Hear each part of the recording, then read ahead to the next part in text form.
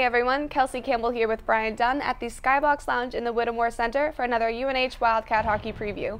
The Wildcats are finally coming home after being on the road since October 20th for a 6-game road series to play Hockey East weekend here at the Whittemore Center on Friday night against UMass Amherst and Saturday night against Boston College. Both expected to be very competitive games. Brian, what are your thoughts? Yeah, very competitive Hockey East weekend coming up here. They finally come home for the first time since October. The fans are really excited, and so are we.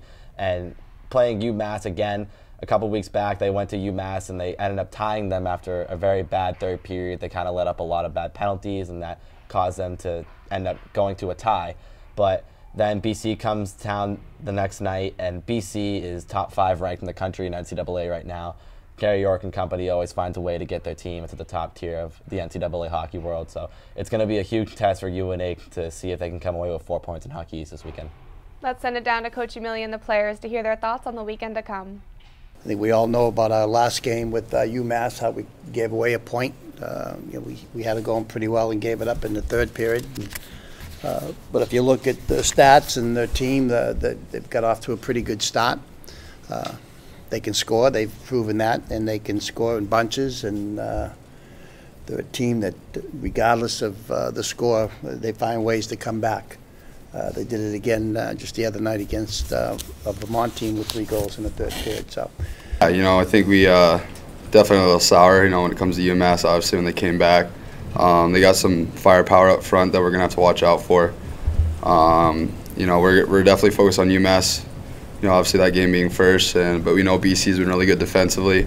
Demko's had some shutouts. Obviously, it's been in the news. But yeah, we're going to be more worried about that game come Saturday morning. Really just focus on Amherst at this point. Yeah, right now we're just focused on Friday night. We can't really worry about Saturday, even though BC is obviously a great team.